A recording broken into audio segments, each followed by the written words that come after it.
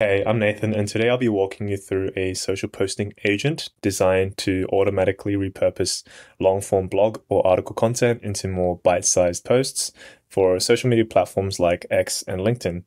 And the best thing about this agent is that it can do it all on its own without any manual work on your side. How so? Let me show you through this example right now. So here first, our social posting agent needs to be triggered before it starts running the following tasks. And a trigger is basically an event or a catalyst that causes the AI agent to take action. In our case here, our trigger is connected to our changelog website. It's a place where we publish our latest updates and product features so that whenever a new piece gets uploaded here, the AI agent detects it and then it begins its process as we are seeing right now.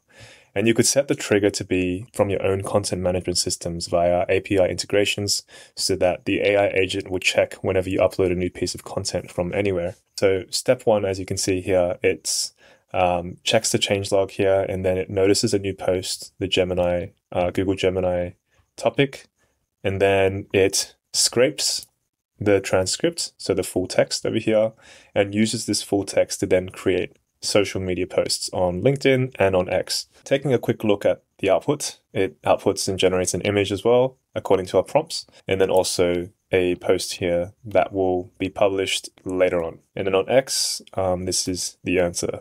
You might notice that the answers are vastly different. That's because under the hood, we've set up these tools differently via prompts that we've given it. So taking a look at each of these tools, create a LinkedIn post, create an X post, we can see here that we've prompted it to follow a more professional, approachable tone, and we've made the format into short readable paragraphs and also fed it some examples to follow. Same with the create an X post tool, where we've given it a tone of clarity, conviction, making it more bold, punchy, and making the format shorter in terms of the character count, and then given it some examples to draw inspiration from as well. So now we're here. We've got to the point where the AI agent is prompting us to click approve, where it's asking us permission, basically, if it's ready to post. And we've set it up this way so that if in case we have any final tweaks or refinements we want to have, and we can choose to turn this off actually. So if you go to edit agent and you click tools, you will notice that there's an exclamation mark besides these two tools that actually make the post. And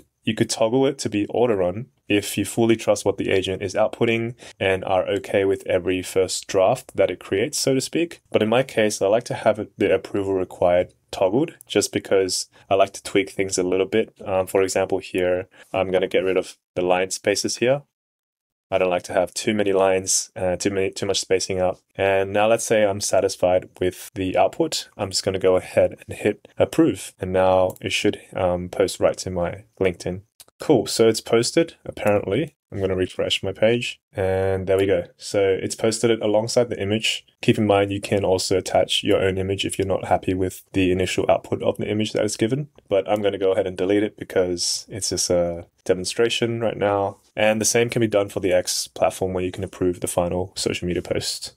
So there's that. And to wrap up, that's a quick look at the social posting agent. As you can tell, this whole process would save a lot of time in producing consistent content across different platforms, which would be a useful tool for, I'd say, marketing teams and even solo creators, or whoever wants to grow their operations and business through making content. Give it a try and let us know what you think.